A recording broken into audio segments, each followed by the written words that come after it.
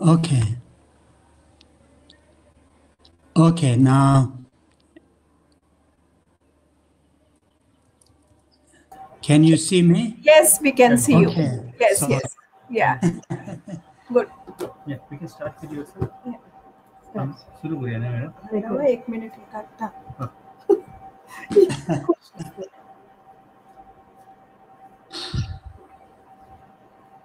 do you want me to switch off my camera? After 5 minutes, let Okay. everyone see you. Okay. Yeah.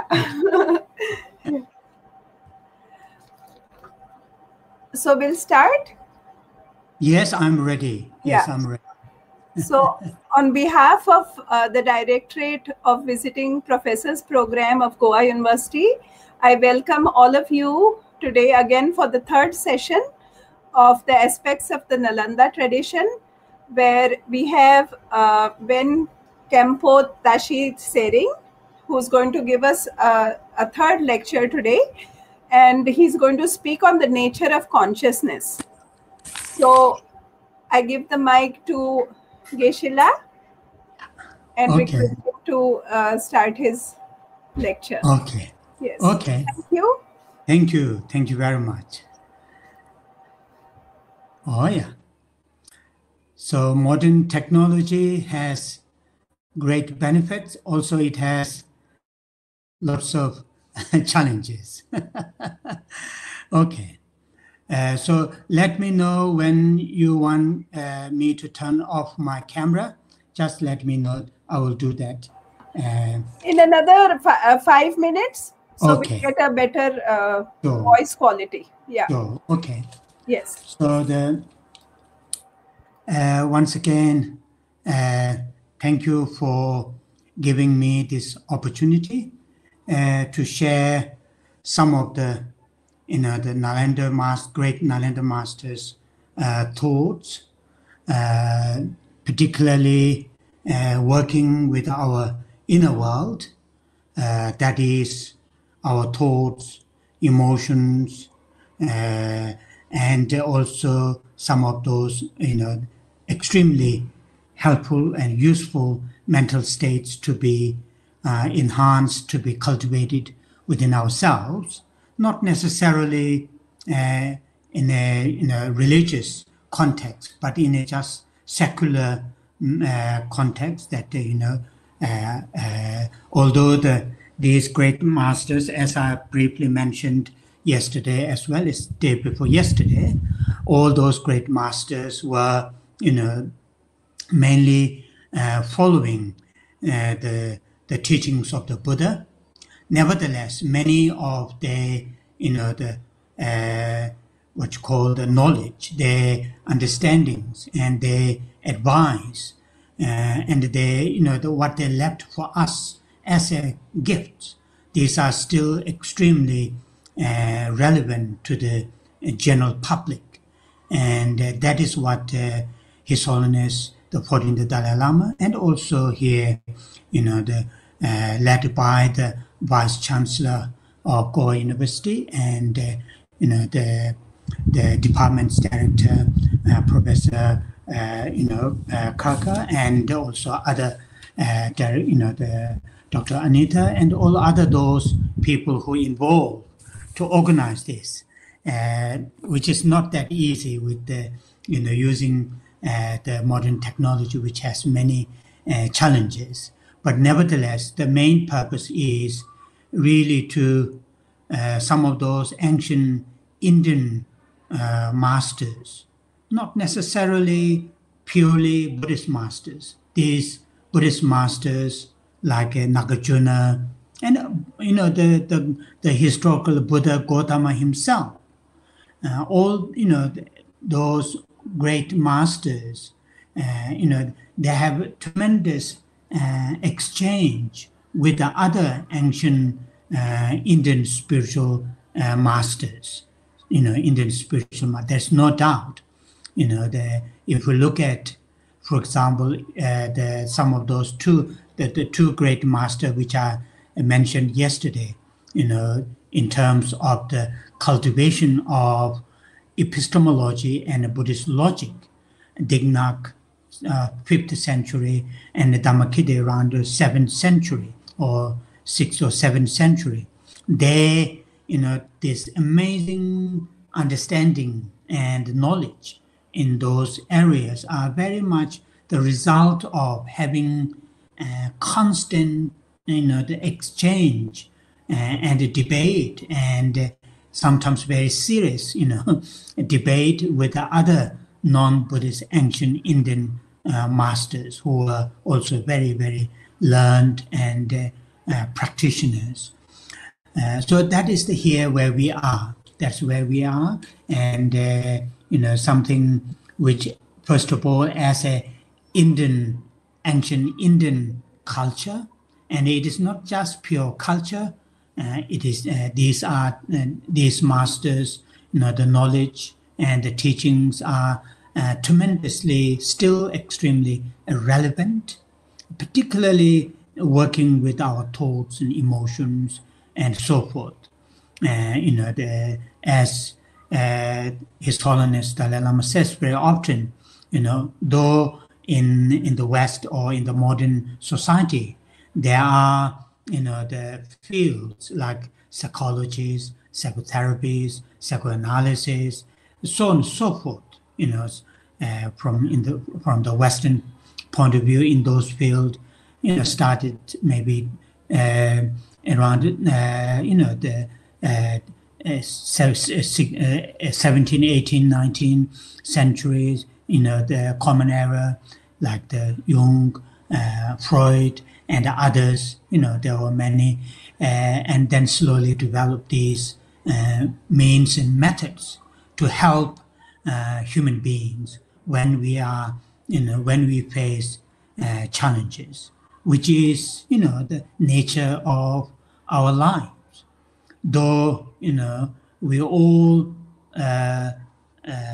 want very strongly from our heart, want very, peaceful, helpful, healthy, and very prosperous life, individually, family member, society, and the community. But in reality, quite often we face challenges, and many of these challenges we try to solve, we try to overcome using lots of external what you call the means and methods. But there are challenges, no matter how powerful the external means and methods, including money, beautiful houses, or cars, or all the medicines, very modern, to develop those medicines. But still, there are challenges which only can overcome when we work with our inner world, that is our thoughts and emotions and behaviors. And that is what here in these Nalanda masters, they really for generations after generations, passed down from one generation to another generations, built on, their own experiments, analysis, investigations, meditations, and so on and so forth. Then, what you call the explains how our inner world works and functions, and how should we work with our inner world, our thoughts, emotions, and behaviors. And that is what here, one of the main reasons, particularly in this, the 21st century, though the technology has advanced tremendously, particularly, the last century and also in this century, but human challenges, basic human challenges, difficulties, predicaments, still in front of us, in front of us, and therefore, like His Holiness Dalai Lamas and many other, contemporary thinkers, they says we have to search, as we have to search means and methods, something within ourselves, not always go outside to sort it out, our challenges or the difficulties. And in that case, these Nalanda masters, for nearly 1,200, 300 years of the knowledge, which kept in now, of course, in other the communities, but also in the Tibetan communities, and these very well established monastic the communities have still keep this knowledge, and it is really something important to not to just keep here, but to share with the. So that is once again to remind ourselves why we are here and why we are having this this course. Okay. Just to once again to to say that, and I thought it's important to repeat that again and again.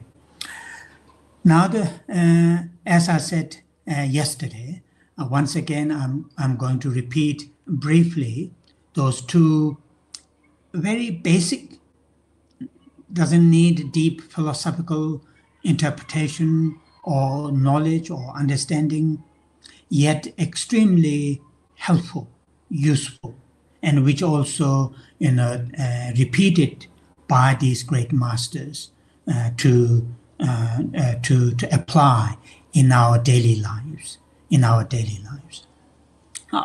either in the monastic or in the monks, nuns, or in the community or in the family, mothers, fathers, the children, cousins, nephews, or in the workplace. That is really the first thing, is either in the morning or during the day, to really to build or bring within ourselves a positive intention or the motivation how we are going to spend this particular day. The 17th of March 2021, this Wednesday. I, as an individual within these 7 billion human beings, I as an individual, I will spend my day minimum, not deliberately, not intentionally going to cause pain and difficulties to others.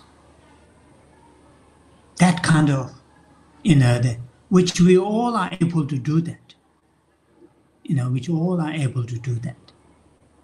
And then a little bit in what's called advance, saying if I get the opportunity, if I get a chance to help to somebody, that can be just simple, very simple, just giving a glass of water, somebody who badly needs, have a thirst, or just simply showing a direction, somebody who lost their direction and ask you. And then just with the heart, good heart, showing that. So, very deliberately, very intentionally setting that kind of intention, how we are going to spend this day or this hour or this moment.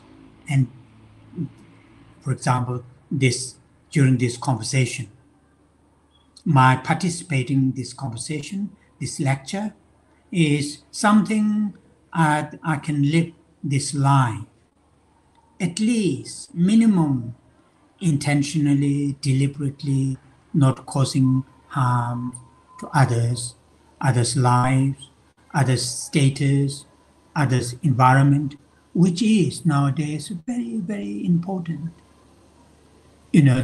Our compared to maybe a few centuries back, as the term is used, the global is getting smaller and smaller. That doesn't mean the physical, the planet is getting smaller. What does that mean? As we all know, we are interacting more and more. We are sharing more and more what is on this planet. And one, for example, a simple example to, being a little bit aware of how to keep, not to throw away the water bottles plastic bottles that we just bought a few hours ago when the hot weather, we need to drink a lot. Or just taking a simple, recycle bottle, and you can fill the bottle, and something simple that how we're going to spend our day. And then during the day, try to follow with that morning, the positive intention that we set. And that is what here, one of our topic, our last, maybe when I come to, what you call to go next month, training the mind. Training the mind, these masters, Nalanda masters, training the mind is not just, switch on and off, not in that way. These masters, they talk about training the mind is step by step, and starting from the very simple that we all can do, very simple, doable, starting from there. So today I have added a little bit on that first part, and I would say a little bit on here.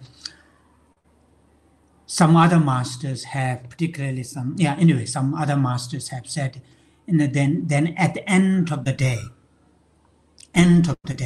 before going to sleep, end of the day, have a simple,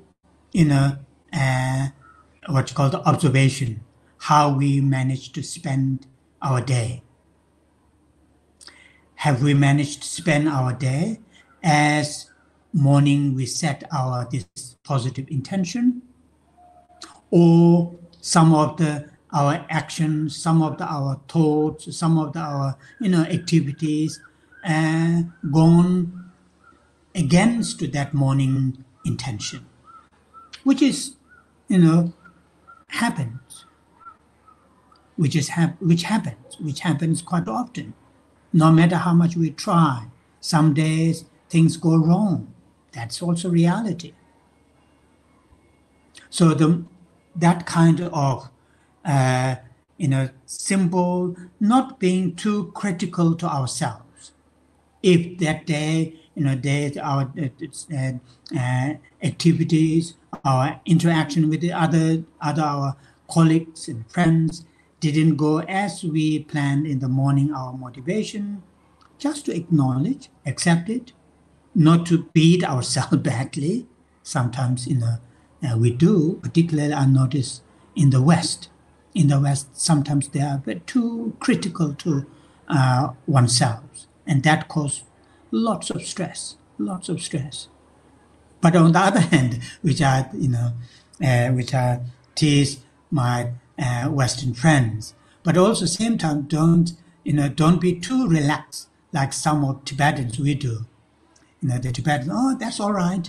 If it didn't happen today, I will do tomorrow, or if it didn't happen this lifetime, I will do next lifetime. But that is too relaxed attitude or culture, but in the middle. So that is, if we manage to spend the day close to the morning, our intention, then really once again to acknowledge, okay, I've done quite well today, then start again, tomorrow is new day, to continue that. So that's the first thing. And so what I've done, my general structure of this lecture is not just pure academic definitions and list, which although the university level may be quite helpful, but in the practical level, not that much helpful. And here, I have planned mixture of both. And this is, something. Then other one is that you remember, I'm sure people who are here yesterday and day before yesterday, because I repeated, giving 5 to 7 minutes to ourselves to really to experience our, basic states of our mind, which is calm, relaxed, and still, and the clarity. That kind of mental quality. Usually it says, stillness and the clarity.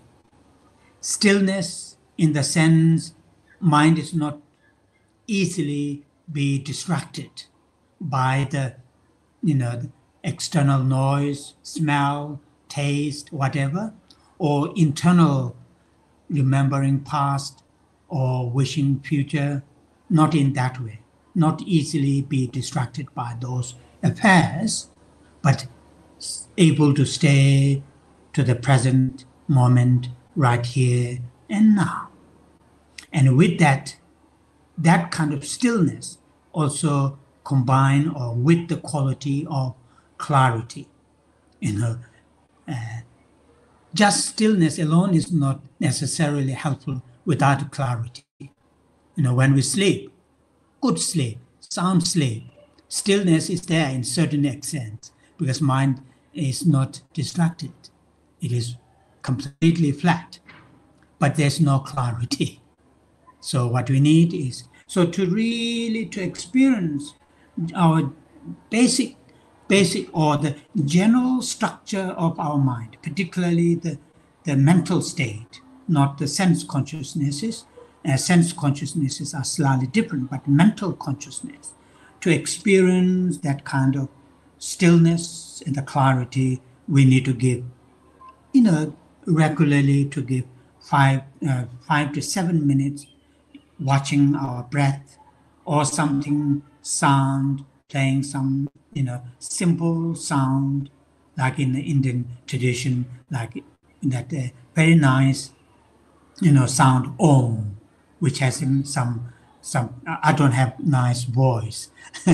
So some people have nice voice when they chant that, and simply placing our mind with that. Or just, simply, when we place our hands on our knees, that simple, that touch, the warmth, as soon as place our hands on our knees, there's this sense of warmness. And simply not giving any interpretation, not saying, oh, it is nice, or not saying it is, but simply acknowledging that, and our mind stay with that. So using these techniques, which we will explore further, so those two things are, as I mentioned, really try to apply, see how it works. And my own experience, and I share this all the time when I lead classes. The people really feel, doing that in a regular basis, it really benefits. So this is which I want to repeat because of the nature of our talk. Okay, so today our main topic, we are going to touch on once again nature of the mind. Then we will move on a little bit further, a little bit further. So now yesterday, nature of the mind, I briefly touched on yesterday, which is, the Buddhist or these Nalanda masters. These Nalanda masters, among them, there is a common agreement when they talk about what is the nature of mind. What is nature of mind? That is, which I mentioned yesterday, clear and knowing.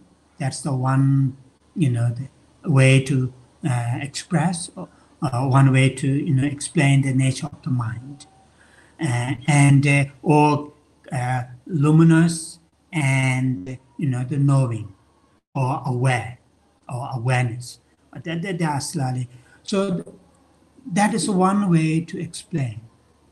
Now, when it comes to more detailed philosophical interpretation with the meaning of clear and knowing, then there are diverse interpretations.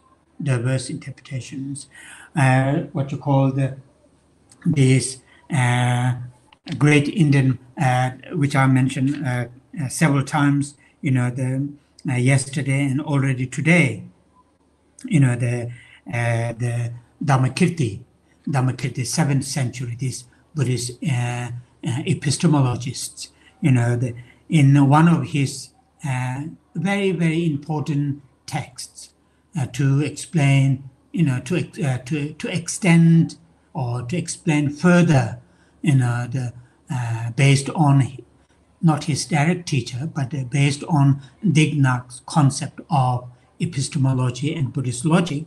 And one of those texts is called Exposition of Valid Cognition, Pramana Vatika,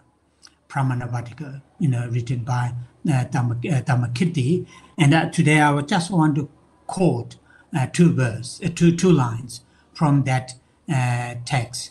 And it has four chapters, and today's quotation is from the second chapter, and it is translated like this from Tibetan to English. The nature of the mind is luminous clarity. The stains are advantages. So the nature of the mind is luminous clarity, which we talked yesterday a little bit. But then the second line, which we have, which I didn't say yesterday, and the second line says stains are advantages, and this is something for us, not just only philosophically, but also in the practically useful statement made by these great Indian logicians.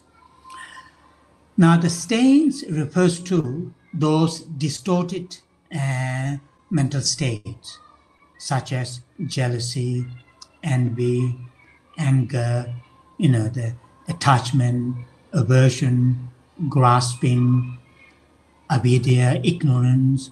These are the called stains, or these are the called afflictions or delusions. There are many different terms are used, kalash in Sanskrit, or as I mentioned yesterday, my Sanskrit pronunciations completely and nobody will understand, but that is here. So what Dhammakirti said in here, in relation to when he talked about the nature of the mind, luminous clarity, and stains are advantages.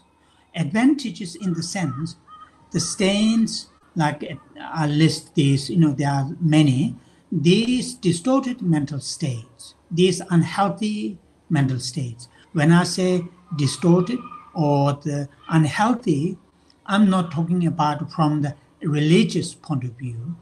Unhealthy or the distorted in the sense when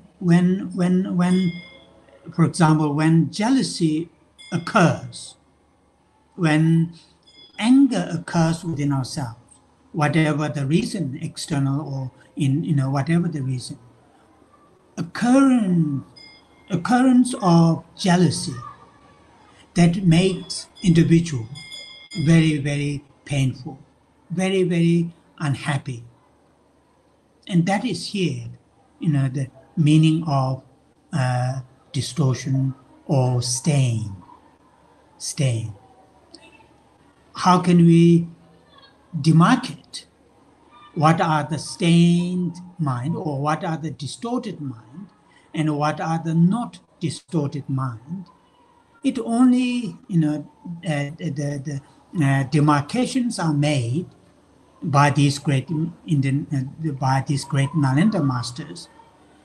Mere occurrence of certain mental states, that occurrence, what you call, causes the individual unhappy, unpleasant, and pain, and so on and so forth, then that is more or less, that's mental state is more or less, we can call it affliction.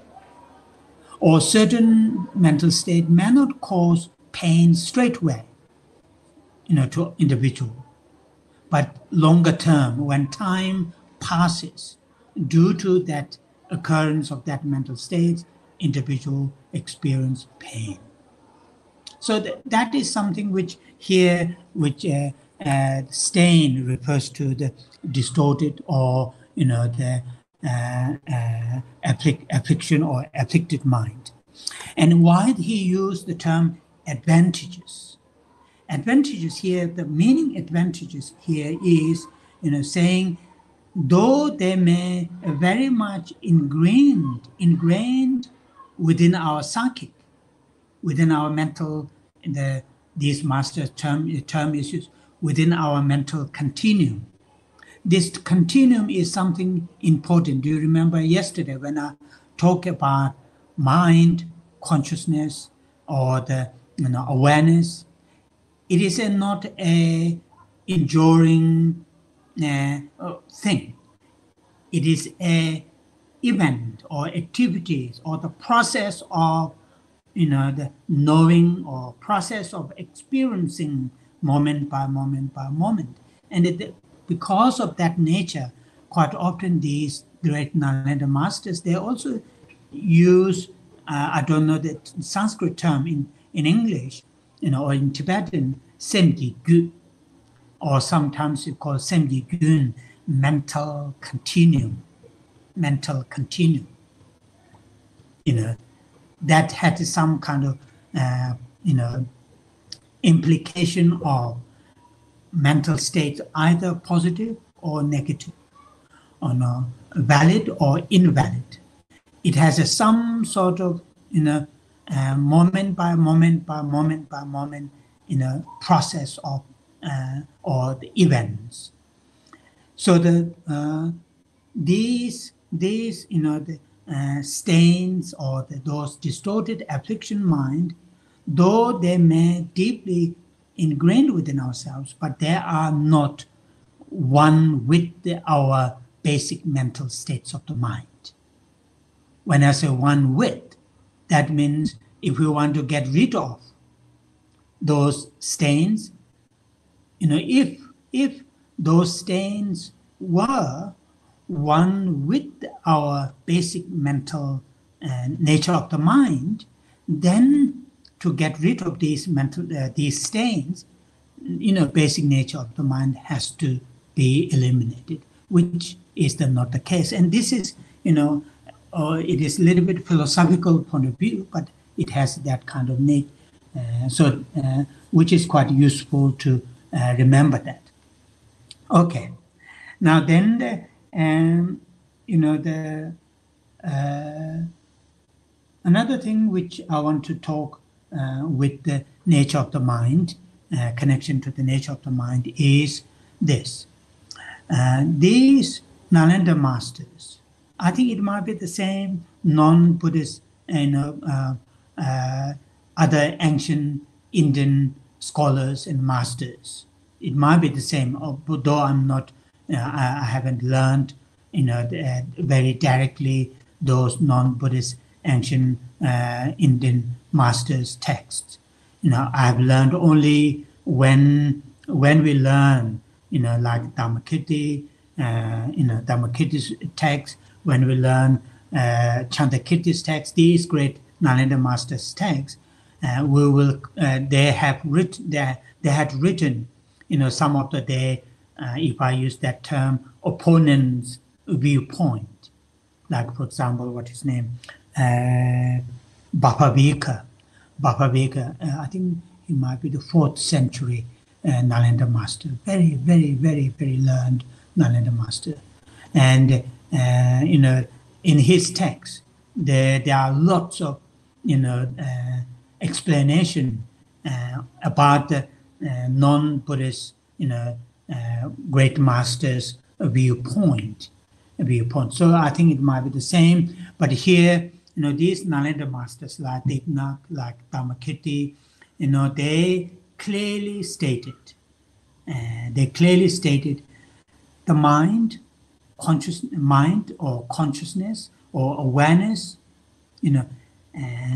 is their nature is not, the matter. They are not matter. They are not physical. They are not physical. They are not matter. They are non-physical, non-matter.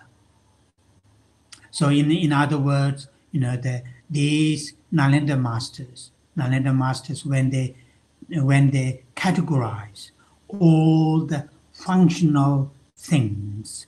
When I say functional things, that the things in events where they have a causal interaction, cause and effect interaction. These, all these, what you call the functional things in events, they categorize into 3 groups: form, rupa, or matter, and consciousness. Second, which is very, very different entity from the form. And then the third, neither form, non-consciousness. That's the third category. And, they put it in these. So these two, though, our, operation or functional for our consciousness, either sense consciousness or the mental consciousness, they to function may rely on, the matters, taking into as an object, or matter may be the part of the causes, conditions to occur, to arise, the sense consciousnesses or mental consciousnesses. Nevertheless, in terms of the basic entity is very, very different. One is matter. That means, the building blocks, the basic building blocks of the matter are the, the subatomic or whatever, atoms or whatever. But the building blocks of the consciousness is not, this kind of atoms or this tiny or these finest subtle atoms. No. So that is one thing which, when we talk about the nature of the mind, also need to bear in mind.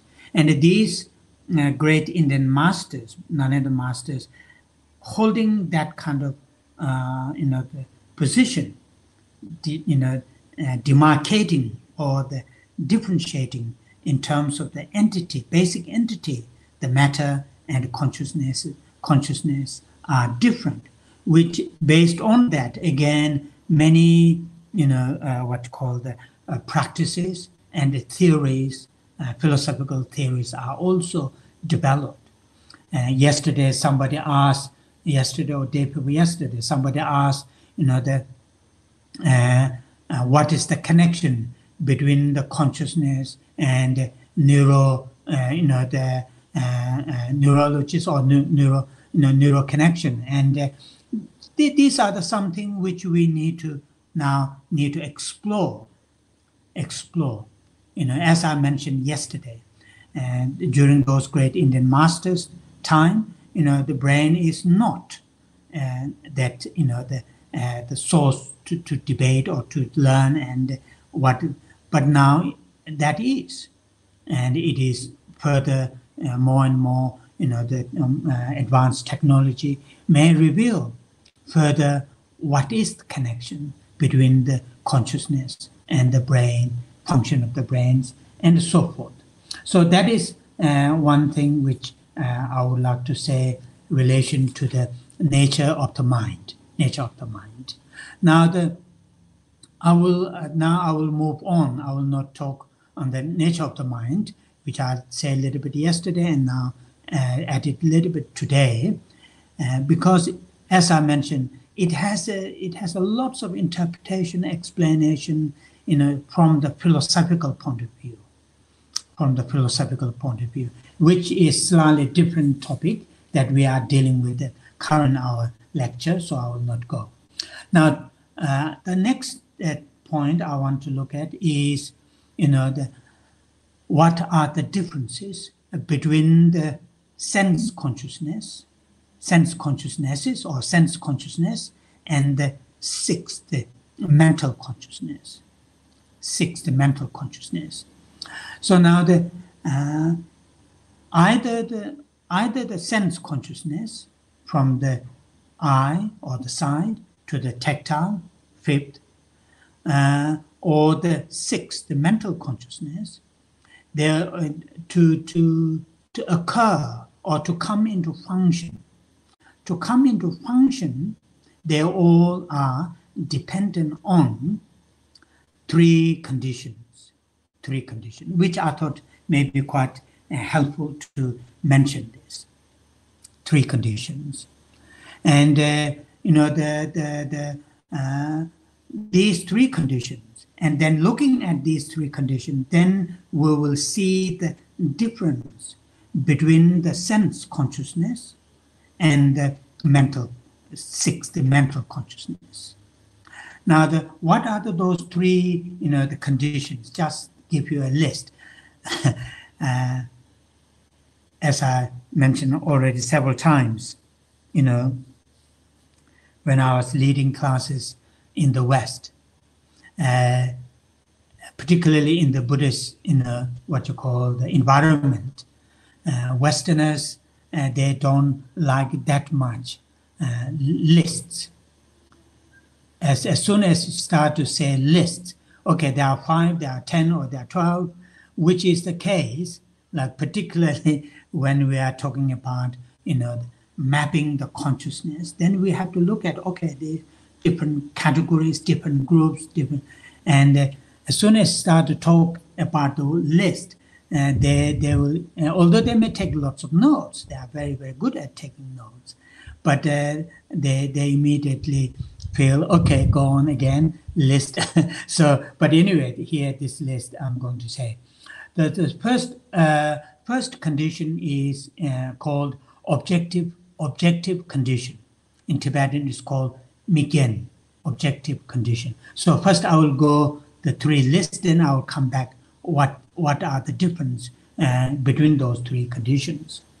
And the second condition is called dominant condition, or sometimes some scholars use the term uncommon dominant condition.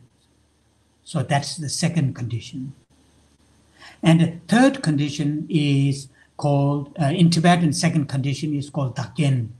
And the third condition in Tibetan is called Temataken, and it is translated in English, immediately preceding condition. So, according to these Nalanda masters, whether valid consciousness or invalid consciousness, whether mistaken consciousness or non-mistaken consciousness, either sense consciousness or the mental consciousness, as long as it is consciousness, that occurs, that arises within ourselves based on these three conditions. So now, objective condition. Objective condition is referring to, for example, now take an example, my eye consciousness. My eyes see the screen, And at the moment I'm seeing my own image. It seems now I'm get used to, initially when I give this talk with the online like this, and it seems sometimes I feel I'm talking to myself. Now I'm a little bit get used to, because I've done quite a lot. And so my eye consciousness, perceiving the image of myself in this, on the screen, that is objective condition. My eye consciousness to arise into function at the moment. I'm talking about right here and now, every moment. That is what you call the objective condition. Of course, it will change to other sense when you talk about other consciousness, like sense consciousness. My ear consciousness, the hearing the sound, that sound, blah blah blah. That sound is objective condition. And it will move to the mental consciousness too. At night, when you have a very sound sleep, and at the sound sleep, when we have a very pleasant dream, going on holiday, and lying down in a golden beach, when I was in the West, I used to go on holiday because that is the part of the culture. I mean, of course, not everybody, not all has that kind of luxury, but it is part of culture. In the summer, they go to South Spain or somewhere to lay down hours in the burning, sun, and so that. I lost my making joke. I lost my my point. Anyway, so that is when having a nice dream, that what mental consciousness is dreaming, and that is the objective condition. That's the objective condition. So each and every consciousness, as soon as it occurs, whether it stays short moment or it stays momentarily, moment by moment, it stays, longer, they have objective, the condition. But that object might be completely non-existent. For example, in a hot desert, when you walk in a hot climate in the desert, and in the long distance, seeing mirage, that image of water, like water. There's no water. So or that the traditionally some of the the masters have used. Anyway, so I will not. Otherwise, we won't have any time. So that is the what is perceived. What is perceived by our consciousness is the objective condition. Each and every consciousness must have that object, but whether that object is existing object or not, that is different matter. Now the second condition is called dominant condition. In Tibetan, Dakjen. That is very powerful. So the whether it's sense consciousness or the mental consciousness is defined from this second condition, dominant condition. Sometimes the term is used uncommon dominant condition to the sense consciousness, uncommon, tumung mayimbe dakjen in Tibetan. The uncommon, so the uncommon in the sense to differentiate, the usage of term uncommon is to differentiate, from the second condition with regard to the mental consciousness.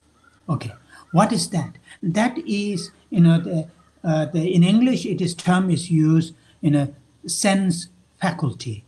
Sense faculty. Yesterday, with relation to somebody's question, the question which I just earlier touched on, question was, what is the connection between the brain and the consciousness? And I mentioned briefly, that is what here, this sense faculty, that's how it is translated in English.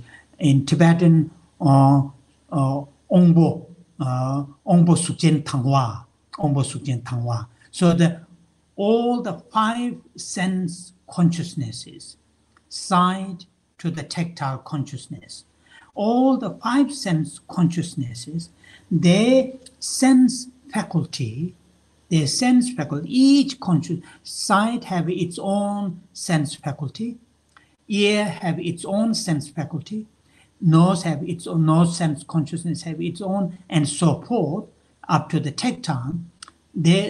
Though they have their own sense faculty, they share, these sense faculties share one, what you call the simple feature, that is, they all are what is called in Tibetan sukjen tangwa. Sukjen tangwa. Sukjen tangwa, literally it means a clear, subtle form. A clear, subtle form. We don't know. I have no idea.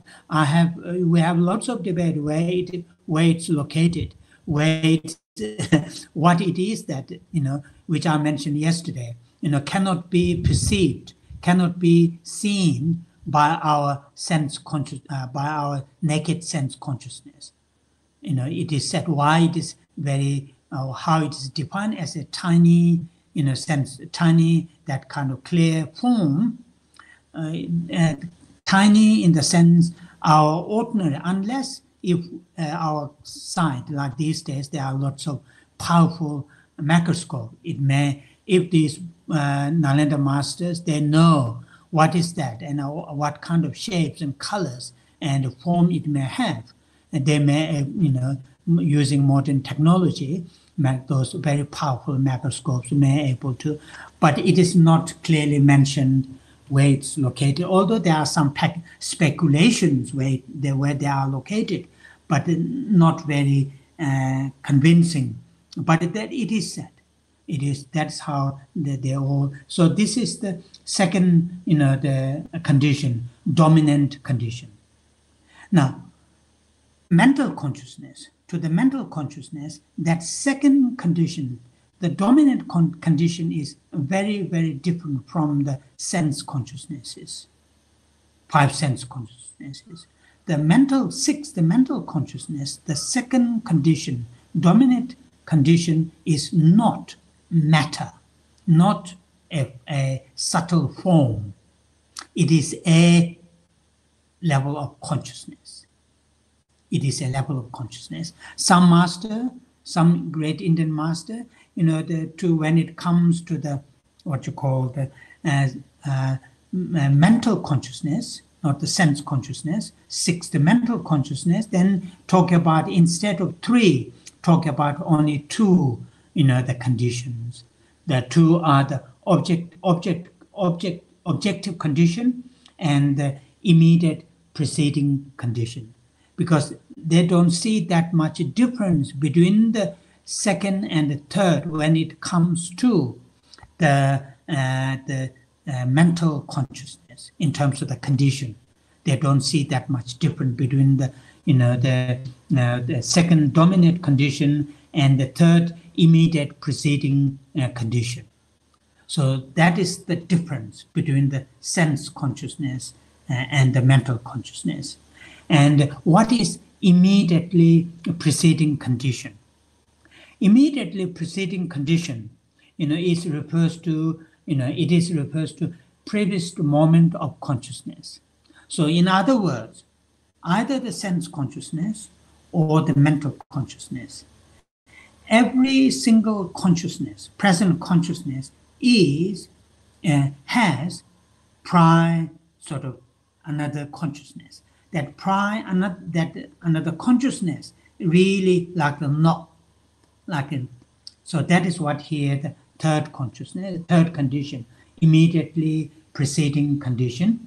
It is a a prime moment of consciousness. The moment my eye consciousness at right here and now, seeing my own image on the screen, its immediately preceding condition is that eye consciousness, which is at the moment, the prior to that moment. It can be the eye consciousness, it can be another consciousness. Not necessarily it should be the same, same consciousness. If eye consciousness, it not necessarily what you call the immediately preceding condition, not necessarily it should be eye consciousness. It can be another consciousness, but there should be, there must be a prior consciousness. So those are the three conditions, which is quite interesting to explore, to think about. And these also have some, the practical in the sense, working with our minds, dealing with our minds, either enhancing compassion, love, tolerance, all those positive minds, or, and reducing, eliminating some of those unhealthy and unhelpful emotions and thoughts. And if we understand these, these three conditions, which help to rise the moment of consciousness, moment of mind or the awareness. Yeah. So that is here, which is, I thought is quite useful to say this. Now this is what we have done.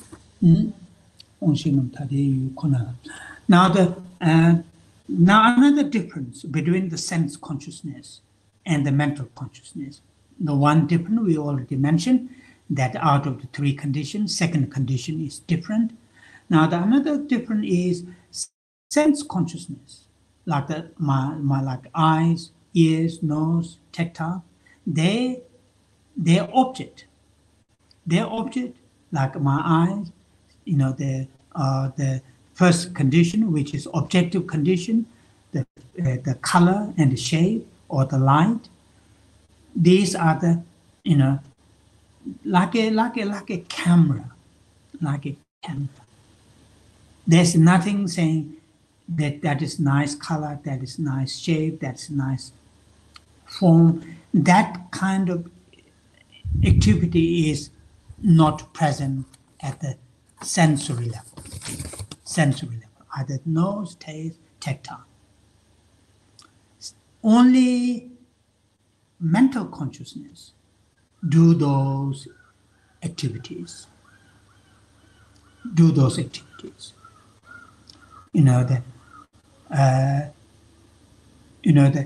In other words, these two, sense consciousness and the mental consciousness, they sort of, sometimes, they follow, like the seeing a nice shapes and colors, and thinking nice shapes and color is the mental consciousness. Perceiving the shapes and color is the sense consciousness. Adding or deducting, the qualities or the labels, all these are the mental consciousness. Sense consciousness do not have that kind of capacity. So in other words, sense consciousness, their object is the present, only at the present, right here and now. In terms of the time, in terms of the place, it is very much in a present locality. The mental consciousness, for example, moment I close my eyes, my mental consciousness when it starts to think my image on the screen with the reading glasses. That is the mental consciousness. It doesn't need that external, that, the actual image. As I mentioned yesterday, I can clearly imagine my studying room back in London when I was. But that is mental consciousness. Although there's the shapes, colors, the bookshelves, the tables, all these are there, not real, but in the image. But that is so. That is the one thing which we are quite useful to remember and to think about. So, in other words, I think that we all know the adding quality or detecting qualities on the things in events, shapes, color, smell, taste, tactile is done only at the mental consciousness level, not from the sense consciousness. So in that sense, mental consciousnesses are mental consciousness is more powerful than the sense consciousness.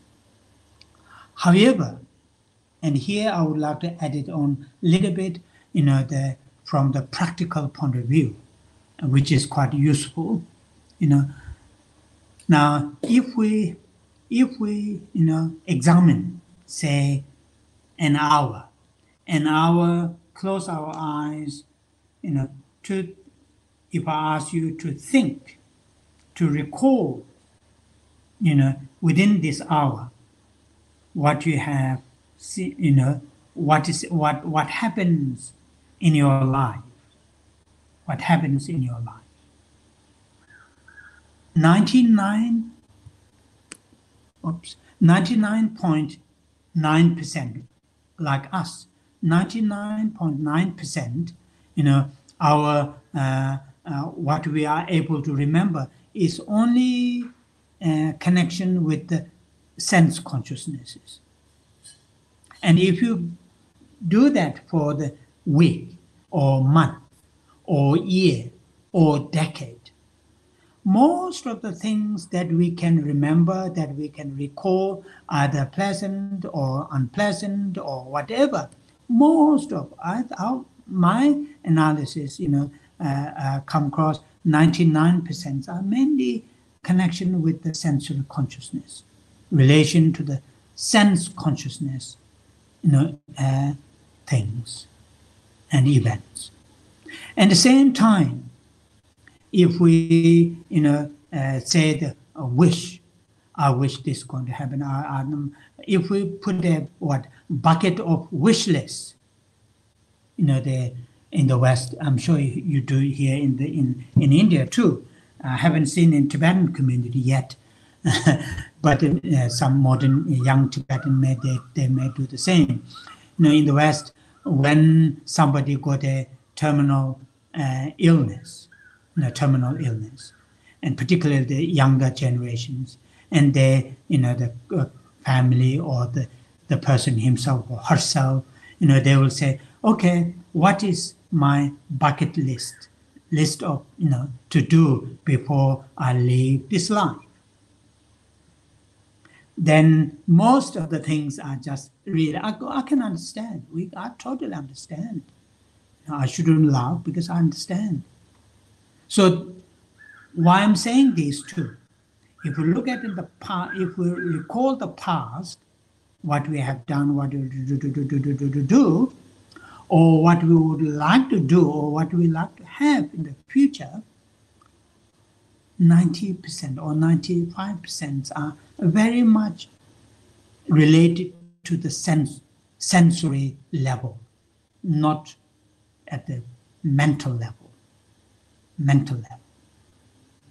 Though, as I mentioned earlier, when these great Indian masters, when they put all the functional things into these three groups,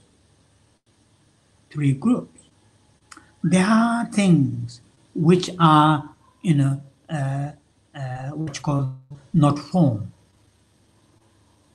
not sense objects, like the consciousness itself, and also the with the third category, non-form and non-consciousness. Like for example, this I'm going to bring here. These great Indian masters, Nagarjuna and so forth, they found out it is extremely helpful and useful, meaningful, and also some cases very soothing if we constantly recall the nature of impermanence, which is, the impermanence is the object of one of the objects of the mental consciousness. Impermanent is not object of sense consciousnesses. The impermanent is the objects of mental consciousness. All the things and events, including this body, which with me last 63 years, and which I cherish very much, and I want to keep as healthy as possible, doing lots of exercises, looking at my diet, and so on and so forth. And it is the same, many of us. But it is impermanent, this body.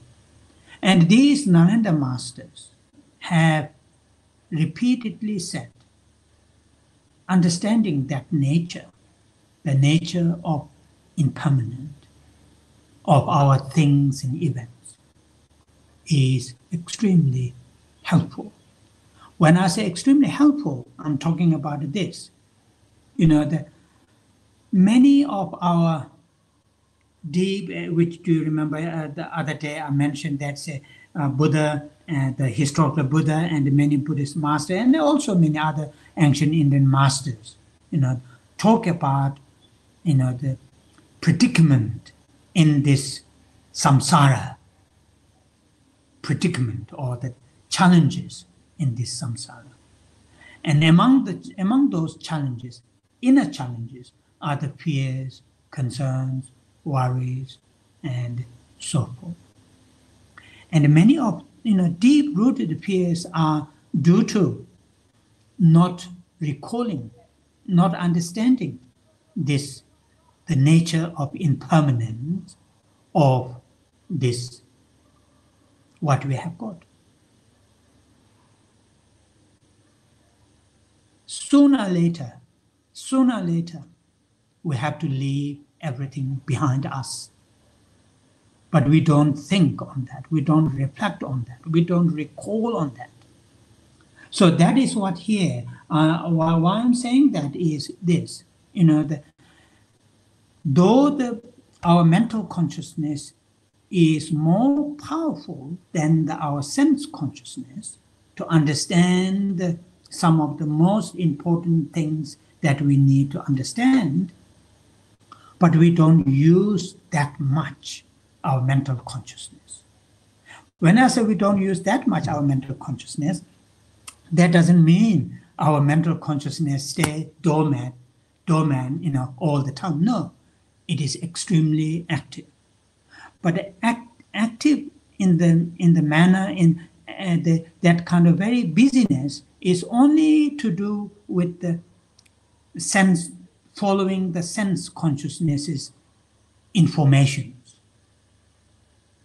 wanting these shapes and colors, smell and taste and tactile, they try to make those things, either unpleasant to be dispelled, pleasant to be collected, and lots of things. So that is something which here I feel is important for us to say this relation to when we are talking about what you call the sense consciousness and the mental consciousness. So the difference.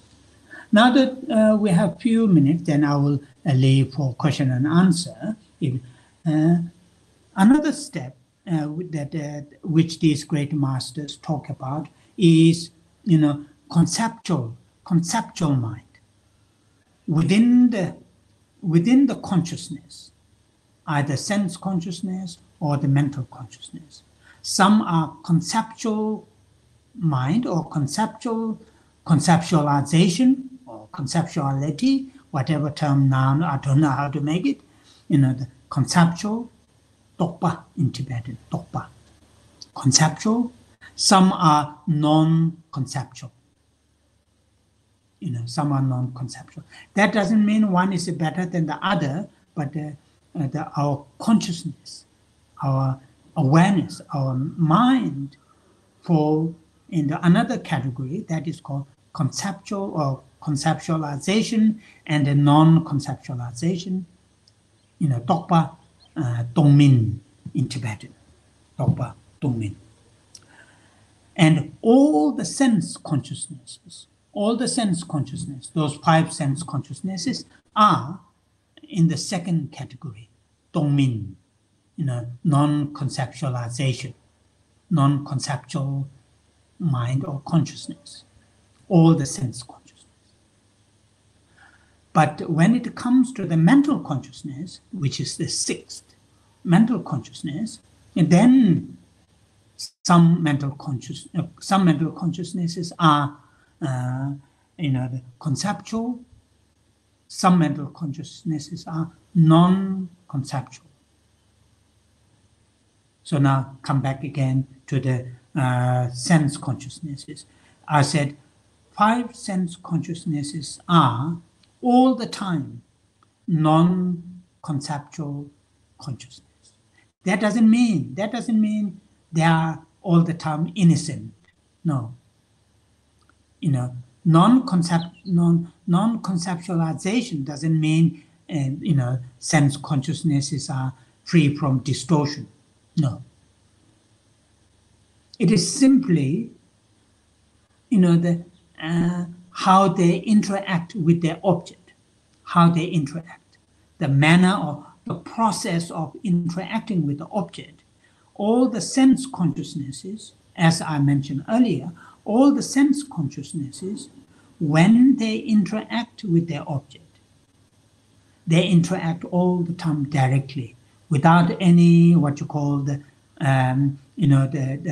veil, or without any what you call the another vehicle, or another sort of the means or the methods. They always deal with their object, whether that object is what you call existent object or non-existent object. It doesn't matter, but it always deal directly, and that's what we will come a little bit this next my talk. What it means directly, which has lots of different interpretations among these great Nalanda masters.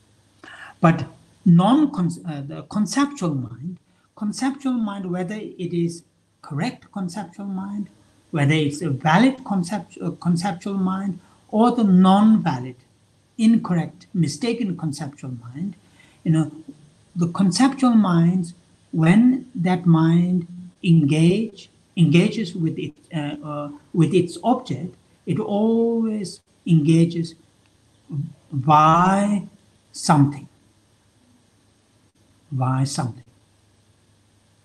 In Tibetan, that something is called Dajitam Tunji. So there are 2, which is a little bit, what you call the philosophical viewpoint, but it is quite useful one. And quite often, these days, they go, the name and the category, like the table, chair, all these name, the conceptual mind engages with the object with certain these kind of language, category, and so on and so forth. They cannot they cannot engage with their objects directly like the sense consciousness. So, okay. So this I want to explore a little bit further in our next, my talk, which I thought quite useful to do that.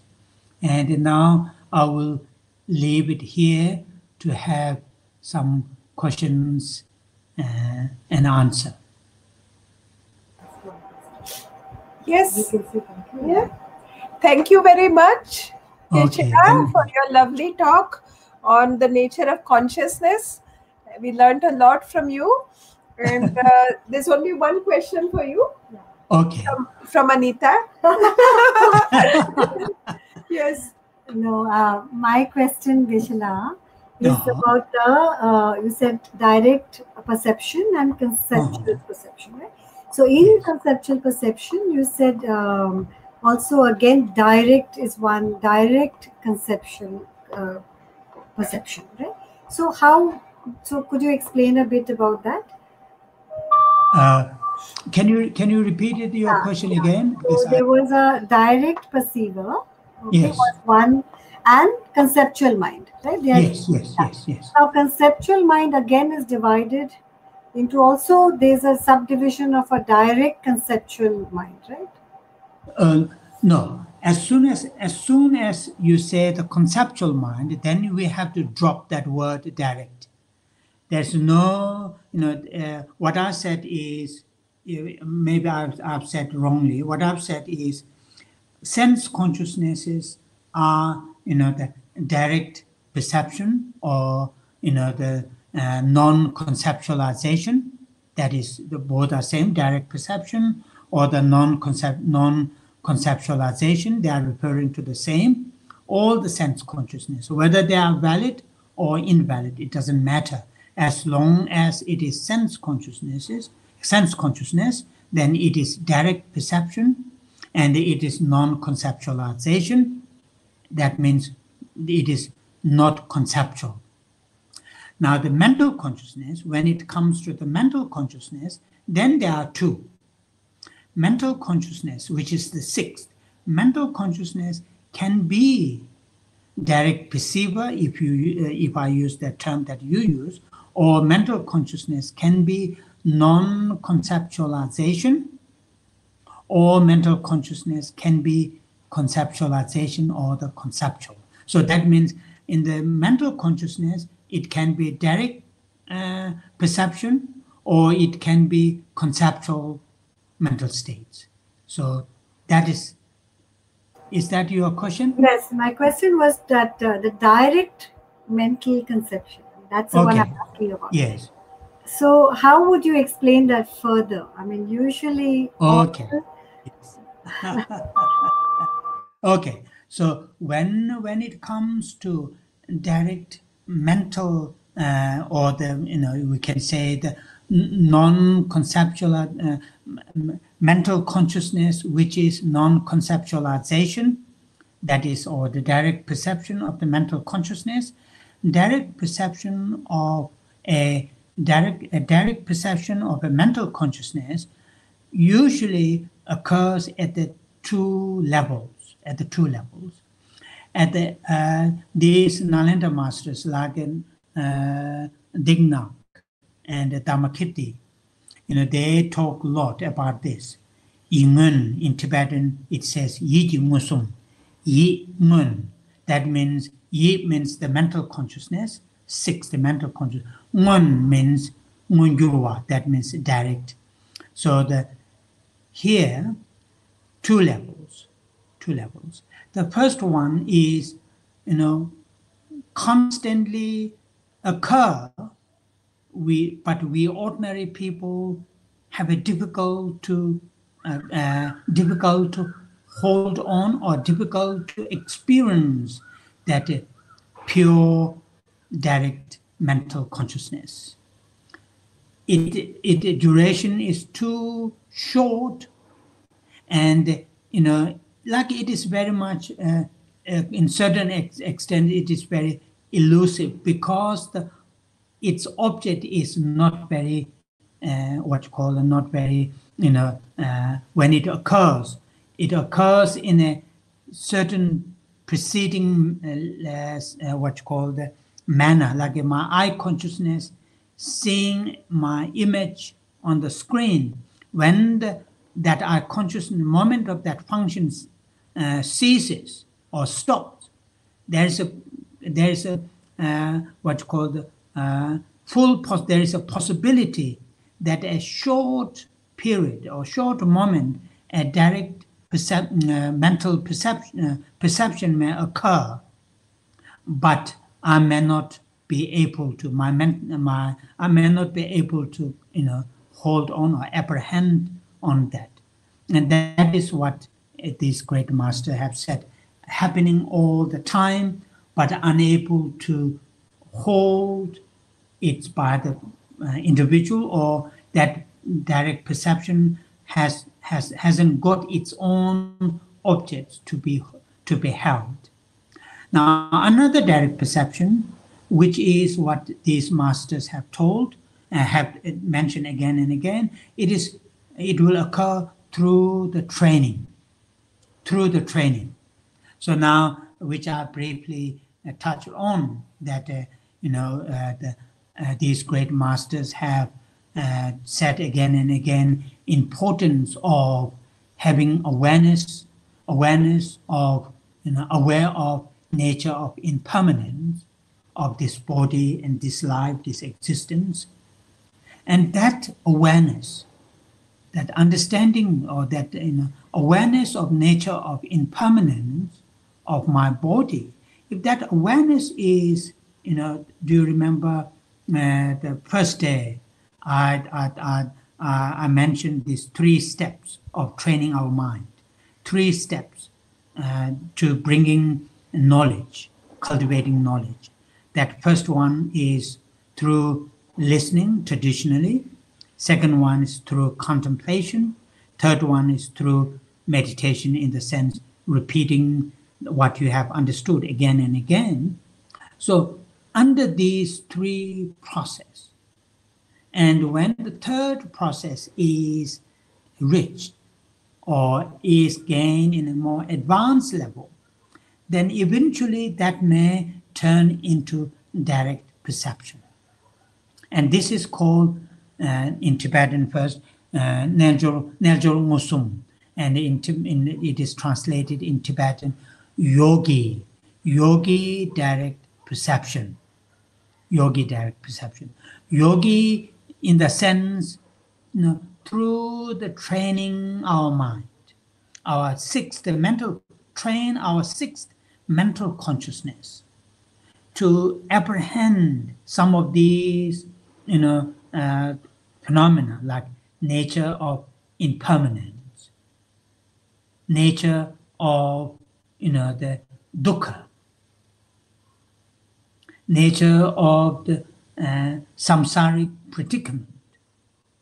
When we, through these 3 stages, listening, then contemplating again and again, then conceptually understanding nature of impermanence, then that conceptual understanding of nature of impermanence is put into meditation, repeated again and again and again. Eventually, due to that repetition, then that 6th mental consciousness, initially it is conceptual, but due to the repetition, then that will turn into direct perception. And that is why the term is called yogi. Although there's some other explanation, but this one is quite meaningful explanation. So, now coming back to your question, direct mental perception or mental consciousness has two levels. One is which occurring all the time, every now and then within our mental state, but we ordinary people difficult to hold on that, grasp on that, because it is very short moment. Why it is very short moment? Its object is not really obvious. And that is what here it is very short. But another one is the when through the training, then we will have. Okay. Thank you, Geshe-la, for this explanation. Thank you. So thank you very much, Geshe-la, for this session to make the complexity of our mind very simple. Yes. And to all the audience, I mean, this is the last lecture of the online series, and we are going to have an offline session that will be in the conference hall at the administrative block of Goa University on the 19th, 20th, and 21st of April. So this is just a small announcement. All those who have registered will be receiving an email. So you all are welcome to come to Goa University and also interact with Geshe-la.